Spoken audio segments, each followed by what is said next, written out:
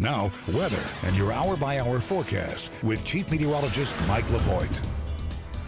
And we'll keep it mainly cloudy late tonight and early tomorrow morning. Matter of fact, you'll notice in our hour-by-hour forecast, you may want to pack the umbrella. I expect some scattered rain showers for the morning commute. Some of us may be getting wet.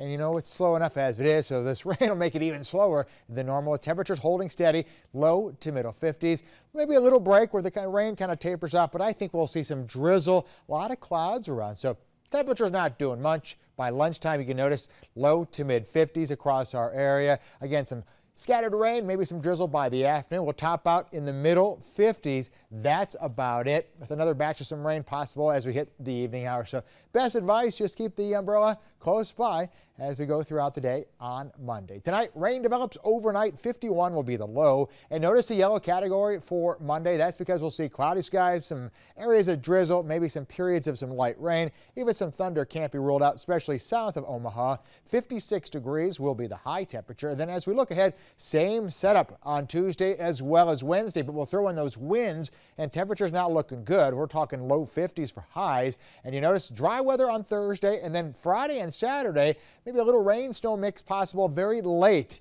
in the evening on Friday. A chance again on Saturday of a little light mix with dry weather on Sunday and 37.